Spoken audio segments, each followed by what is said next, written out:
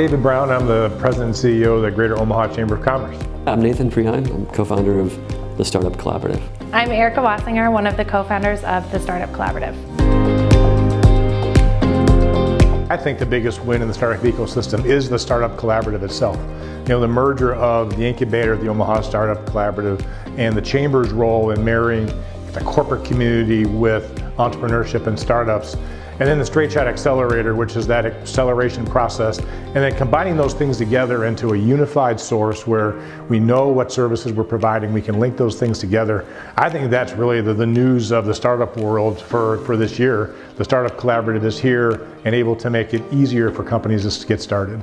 When I think specifically about the wins for the Startup Collaborative, I'm most proud of the fact that I see dozens of entrepreneurs each month coming into our system, working through the methodology, starting up, taking risks. And maybe the best thing for me is that I didn't know these people last year or the year before. It's not the usual suspects. It's people that had an idea, that had been sitting on it for a while, and realized that there's no better time to start up. In November, 15 entrepreneurs stepped forward.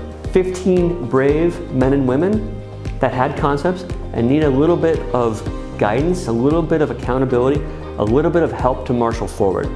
We follow that up in November and December with another 25 brave men and women. The momentum is building. There's never been a better time.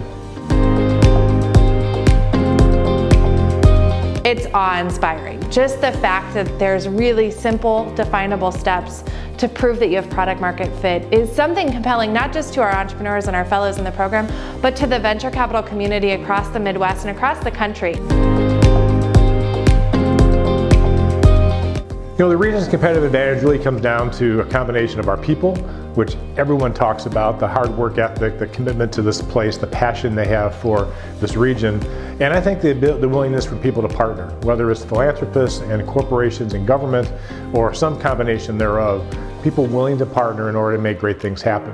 That's a unique attribute that Omaha has that a lot of other places can't count on. We have such a deep bench of corporate strength here, and we have such a deep bench of entrepreneurial strength. The fact that the two are communicating and working in tandem together and showing each other that equal respect that they warrant and deserve is really such a win for all of us, I think.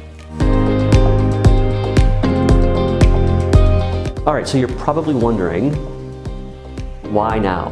Why here? First thing I'd say to that is, just begun is half done. Second thing I'd say to that is, as an entrepreneur, you have the capability of making the rules, not following the rules. And once you've done that, once you've lived in that world, you'll never go back.